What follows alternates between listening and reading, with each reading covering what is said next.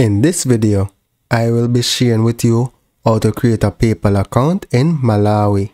So go to paypal.com, then select sign up.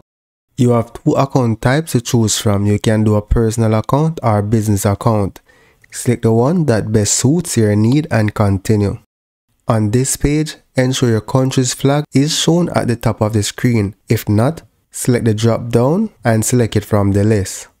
When you create your PayPal account, you can also download the mobile app from the Play Store or the App Store and log in with the credentials that you're going to create on this platform. So enter your email address and select next.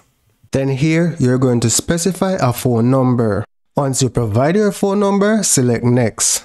A code will be sent to your phone, so you're going to confirm that code. You can also sign up using the mobile app. You don't have to use the website, right? So here, you're going to create a password and select next. On this page, you're going to complete your personal information and then select next. So here, you're going to fill in your address.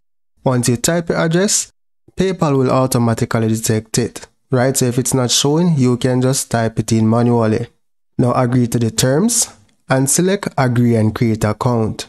And that's literally it. I'm almost done, right? So here I'm going to say not sure and skip to add payment method.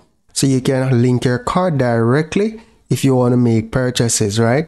Because I don't want to link any card or continue this step, what I'm going to do now is just go to paypal.com again and it will automatically log me in. Now once you have set up your account, you can always log in with your mobile app. So here it takes me to the main dashboard. So that's it for now guys. Thank you for watching and see you in the next video.